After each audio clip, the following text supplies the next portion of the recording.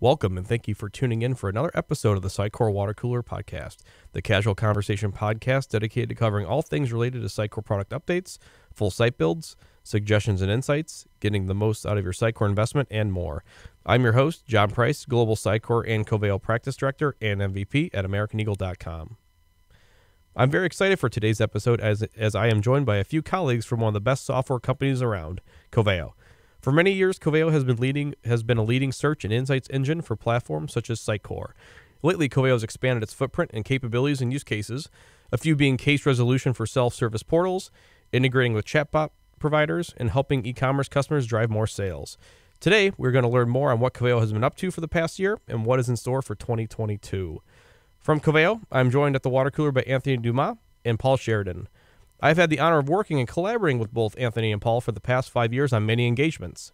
Anthony is a seasoned account executive who spends his time helping clients find the right solution for their digital experience, and Paul is an experienced sales engineer sparking innovative ideas on how clients can best implement Coveo. Gentlemen, welcome to the show. Thanks for having us, John. Great to be here. So guys, over the past year has been a very exciting time for Coveo, ranging from acquisitions to even going public. Anthony, let's kick off today by telling us a little bit about the recent acquisition of Qubit in 2021. Yeah, sure thing. And it was indeed for us a big acquisition and big and busy years indeed. Qubit joined the Coveo family late last year, and it really was for us a strategic move in kind of adding some functionality to our commerce offering as we really want to expand into the B2C vertical.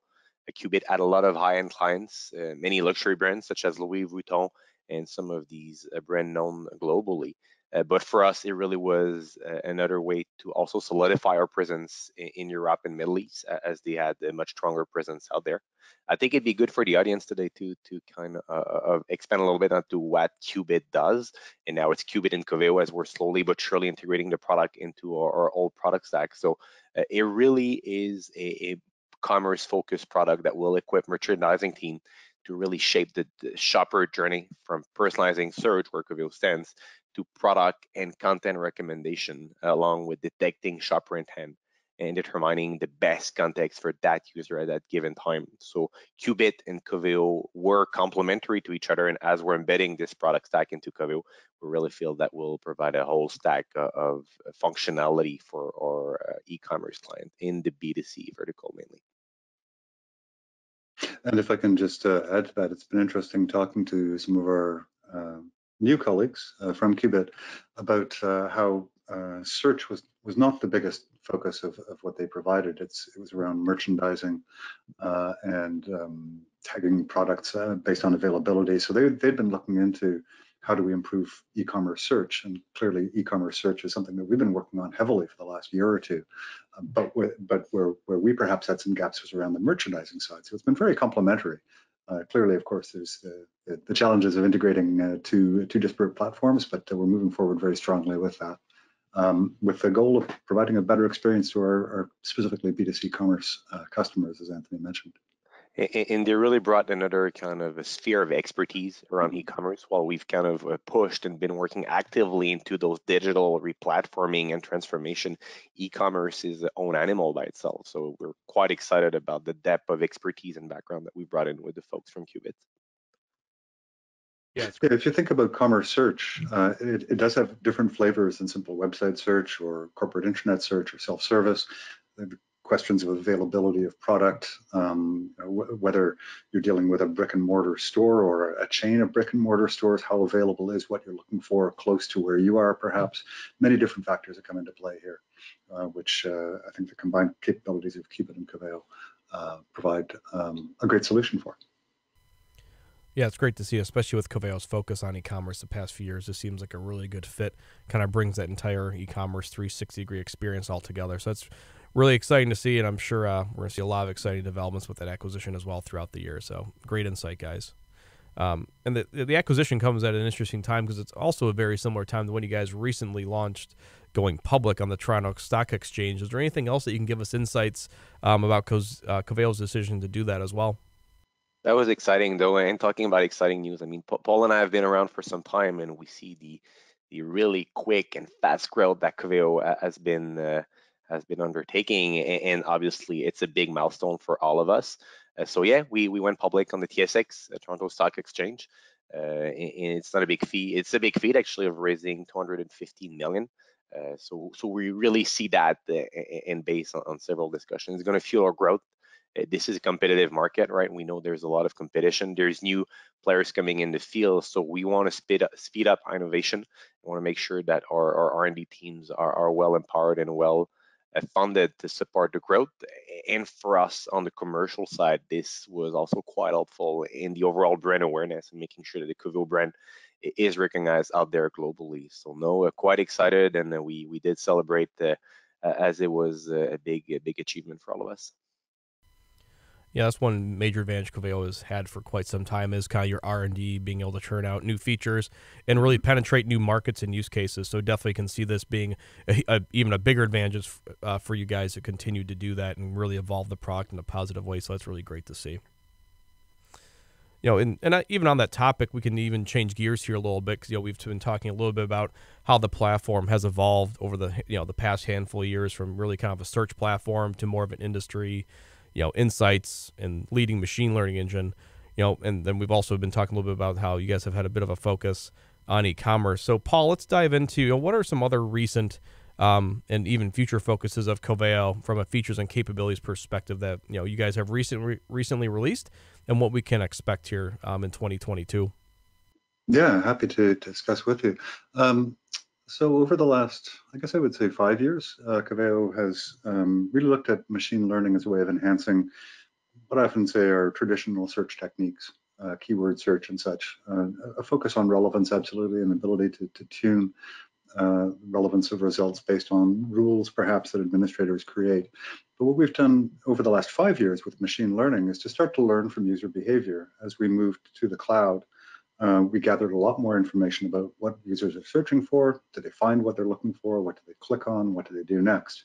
So initially, we took that usage analytics information, built machine learning models around it in order to very specifically improve and automatically enhance the relevance of what's being returned, to promote more or less, let's say, popular content for particular queries, to make type-ahead query suggestions self-learning and more effective.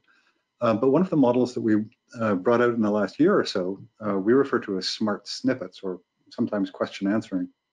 This is a little different in terms of the approach. We're not really just learning from usage analytics statistics anymore, but also learning from the content that people are publishing in order to be able to provide a user experience, kind of like the Google answer box features that we're all very familiar with from google.com, but of course related to what's published on our customers' websites. So in addition to simply providing search results that you can click on, here's a little snippet of a document that contains quite likely the content that you're looking for based on the queries that you've been running. So relies a bit on the structure of the documents being provided, but provides a very familiar, comfortable, useful, hopefully, user experience in conjunction with the relevance tuning and such, whether it's automatic or rules-based. So that's the smart snippets model. It's been quite an exciting enhancement. From more of a sort of infrastructure point of view, we're providing now headless APIs, as well as our JavaScript framework and the REST APIs that those are based on. So headless APIs enabling our partners, such as American Eagle, of course, to build really very custom mobile or web-based applications based on a headless framework, integrating with React.js or Vue.js or whatever sort of framework makes sense. So it does take a little more work from a development point of view, of course. You're building based on APIs. We're not providing the user experience components as part of that headless API, but it does fit really nicely into a direction that a lot of content management platforms are moving towards with headless. I would say two other areas to mention, in addition to our very mature Sitecore integration.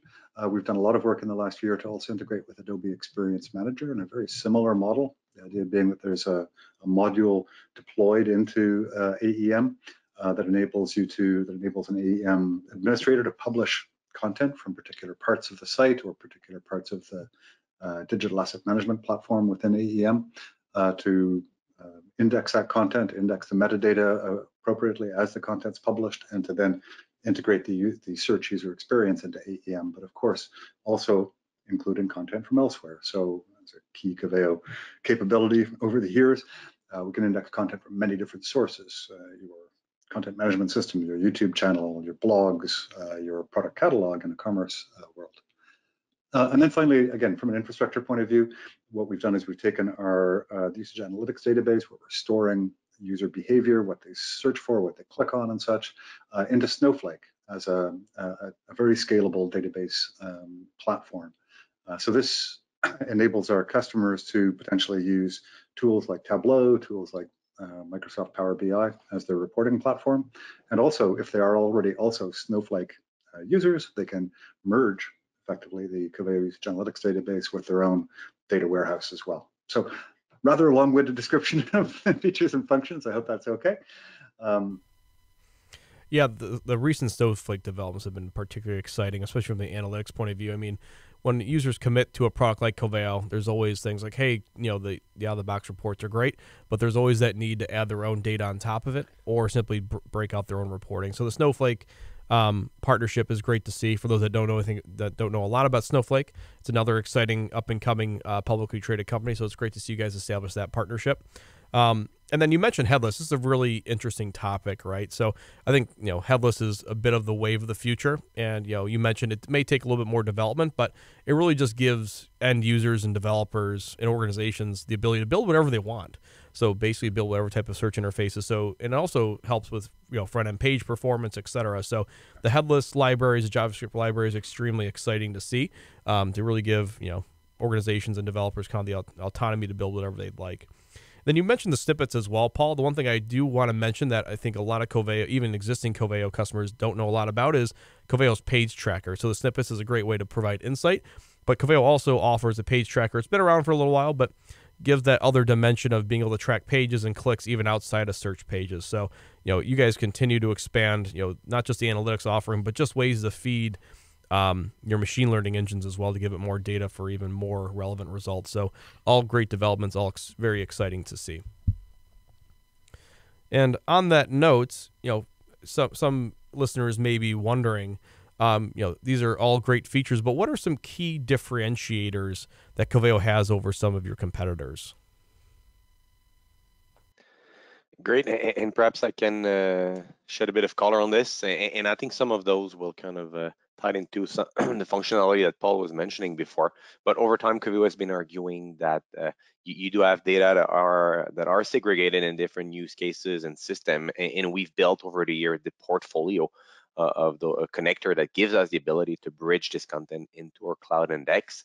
So we've built native integration into different key systems such as Sitecore, such as Adobe AM, Salesforce, ServiceNow, but we've expanded the footprint of those connector into both cloud, on-premise, structured and unstructured data. So that ability to leave that information where it is and leverage our connector and integration into the Coveo Cloud Index is one of the things. Key element differentiating our proposal. This cloud index is a proprietary technology, and it really is a multi-tenant index that can scale to kind of astronomical size. So we have very large global corporation using Coveo across different use cases and vertical, and the index has been scaling flawlessly along the way with them. So definitely something that gives us some differentiator here. But I think what I often say when I have those discussions is when you think about Coveo, it really is that out of the box platform that comes with pre-built components such as the index, such as the analytics, such as the connector, such as the machine learning functionality that you can easily assemble and plug in to kind of democratize a great Google grade, as we call it, search experience. And this is really where we stand. And I think there's one element that we often bring up into those discussions is that Coveo is the framework to scale with. And we've had clients in the past that approach us and just wanted to say, I want search. Well, we will do excellent search and we'll give you added benefit. So sometimes we may have functionality that are a bit overkill for these clients, but for some of those that are serious and really want to scale, this is where we can definitely differentiate ourselves. So lots of talking, and I'm not sure, Paul, if there's anything you'd like to add on that, but I think it's a good recap. Yeah, perhaps just to complement what you were saying, I think there's always a balance between out-of-the-box capabilities and a need to um, configure or even customize how relevance works, how search works. And I think we strike a good balance there. Um, there are certainly, I think, very good, more toolkit-oriented search solutions out there, but they do require a lot more work in order to get something relatively simple up and running. We provide, as Anthony was saying, almost out of the box capabilities from that point of view, especially with regard to integrations to Sitecore. But we also do provide that flexibility for our partners, American Eagle, for example, especially, in order to really tailor this solution to the needs of different customers and quite different use cases, whether they're medical organizations, whether they're law firms, whether they're corporate intranets, whether it's a self-service or a commerce solution. There are lots of capabilities there that can enable a qualified partner or even a customer to tailor Coveo's relevant solution to suit their use case or multiple use cases, not uncommonly. Even from my perspective of having worked with Coveo and other providers, I think even to wrap it up even at a higher level is Coveo does provide that total package, right? You do have prepackaged connectors, you have the cloud index, and then you have the autonomy to basically build whatever you'd like. So from a business perspective and from an agility perspective, that's incredibly important. And then when you layer on the search interfaces, the machine learning capabilities, your analytics engines, and now where you've gone with Snowflake and e-commerce and merchandising, I really can't think of another provider that provides best of breed in each of those categories. So it's definitely an impressive kind of all-in-one package that you guys can offer, but you do offer the flexibility to let customers choose what they need out of the platform. You're not shoehorning them into each one. Customers can choose bits and pieces if they want, which kind of feeds in that entire argument, which is now composable. So it's impressive what Coveo has really gathered up over the past few years and has really created that, what I'll call that total package of an offering. And one thing I do like to touch base on these episodes are specifics, right? What are customers doing with your products today? So, Paul, do you have any recent examples or projects that or have been of particular interest as of late? Maybe even feeding into some latest trends. Yeah, quite a few. A couple of interesting projects I've been involved in recently have been focused on corporate intranet solutions.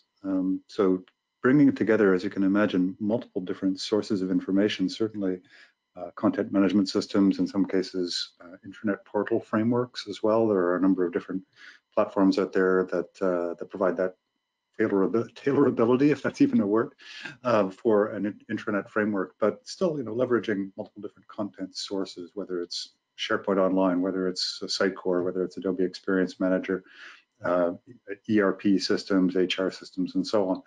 And what's been interesting in that area is that need to personalize content, perhaps based on the location of an employee, perhaps based on their role, and bringing together kind of rules-based personalization, often self-declared interests or roles, but also leveraging, again, machine learning to say, well, other people like you who've searched for such and such a subject, they found this content to be most useful. So Coveo's capabilities there, again, across multiple different content sources have been really interesting to apply. Very large customer, primarily headquartered in Europe, but quite global, has just recently gone live with us for their corporate intranet, integrating into, let's say, some rather unusual user interface options. Can't get into the name of the customer right now because they prefer to be private, but they're going to go live to about 30,000 of their employees globally, and that's been really an interesting one to work on. And there's a couple others that are quite similar that I've been personally involved in. In addition to, of course, our more or less bread and butter of more public websites and portals and service integrations. I think the emphasis on upgrading the corporate intranet has been a really interesting trend this year. Yeah, it's actually a topic I spoke with one of your colleagues on last year on an episode JC, where the one trend we identified is this entire move with COVID and accelerating kind of the whole model of self-service portals, company intranets, just so you can expand that type of communication around the globe. And we've had a few recent interesting projects here at American Eagle working with one of the largest airlines in the world. They use Coveo for basically reaching about 80,000 employees around the globe. Then also one of the largest mortgagers pushing out content and very complex, financial content to tens of thousands of users. So I think Coveo is a fantastic tool for that intranet and portal use case where you guys can refine results based off maybe a logged in user's role within an organization, their location, and other types of attributes. So definitely a trend we've been seeing, and definitely a great use case that Coveo excels at. All right, Anthony and Paul, I think this is a great stopping point for today's episode, as we've covered a plethora of topics today that I'm sure the audience has appreciated. I greatly appreciate both of your times today and for swinging by the Sitecore Water Cooler to discuss your experiences, and we hope to have you both on again soon. Thanks for having us, John. Great time. Pleasure to be here. Thank you very much, John. Thanks again to Anthony Dumas and Paul Sheridan from Coveo for joining us today on the Sitecore Water Cooler podcast, a casual conversation between colleagues and peers centered around all things Sitecore. I'm your host, Jon Price, and until next time we meet at the water cooler, be sure to subscribe to the Sitecore Water Cooler podcast today, wherever you find your podcasts. This episode is brought to you by AmericanEagle.com Studios, with special thanks to executive producers Renee Nelson, Julia Klepich, and Demita Menezes.